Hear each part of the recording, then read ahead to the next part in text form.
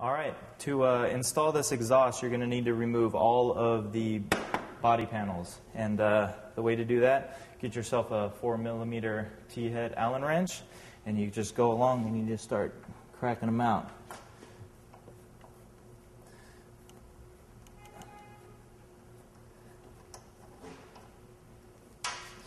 There's a whole bunch of them, so make sure you go around and get them all, but all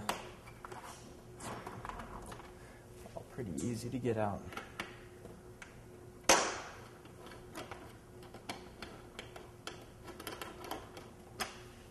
There's all kinds of Allen heads located all around the bike. There's also push pins. And the way to get the push pins out, you just push the button in the middle, and then the tab will pull right out. So you just do this side, and then you just run around to the other side and repeat the same process.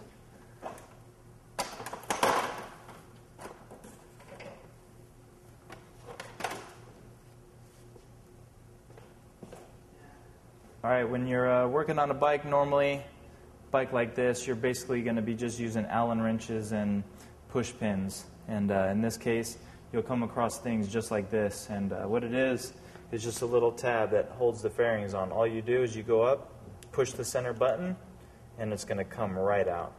And that's basically it. It's either Allen wrenches or these. When you're doing an exhaust system, oil change, or anything, you're always going to want to let the bike cool down until you can actually touch the pipe. And this one is pretty much cooled down, and it's almost ready to go. So this one's ready to go, and we're going to start taking the header off.